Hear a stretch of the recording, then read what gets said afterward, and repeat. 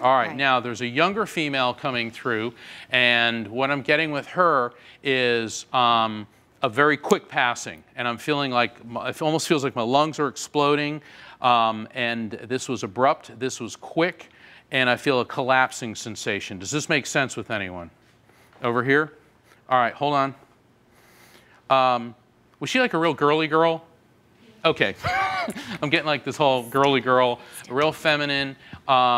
She wants you to know that with her passing, and please forgive me, she was very much afraid, but it wasn't very long.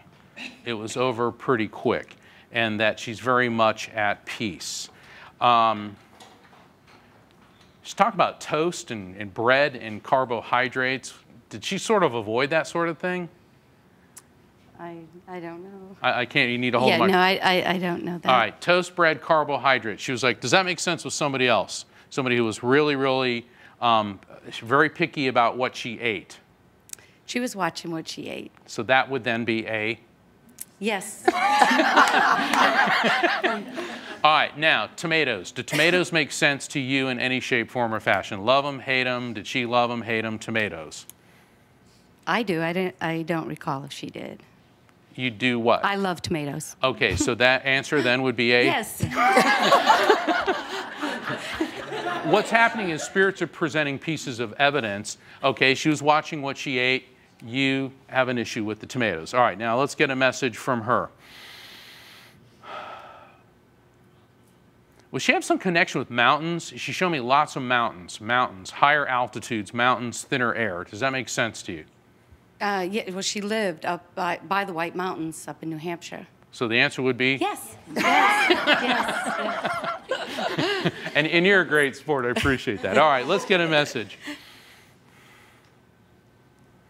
You keep writing something over and over, something about writing. There's this note, there's this significant writing. Does this make sense to you? Yes. She wants to acknowledge this. And in some ways it breaks your heart, yet in other ways it's very healing for you. So you don't have to stop. You don't have to take this writing or do anything to it. You need to hold it, treasure it in your heart. Interesting, she's showing me this little pink heart. Okay, go ahead. Well, my sister-in-law, Audrey, passed away of lung cancer.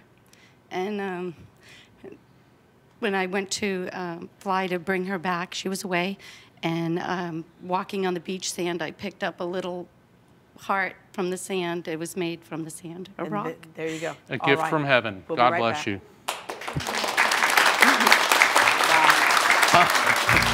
Wow. And here it is right here. This is the heart that Mark talked about that Sandra found on the beach. That is a heart-shaped rock. You can catch Mark at Body, Mind, and Soul tonight and tomorrow. He will be discussing near-death experiences and how connecting with a loved one in spirit can be an important therapeutic step in the healing process. For more information on Mark Anthony, the psychic lawyer, you can visit greatdayhouston.com. And again, his book is called Never Letting Go. All right, thank you all so very much for joining us today. So what did you think? Awesome. Yeah. And how does it make you feel? Much better? Much, much better. All right. Much better. That's what I call a great day. Thanks for joining us, everybody.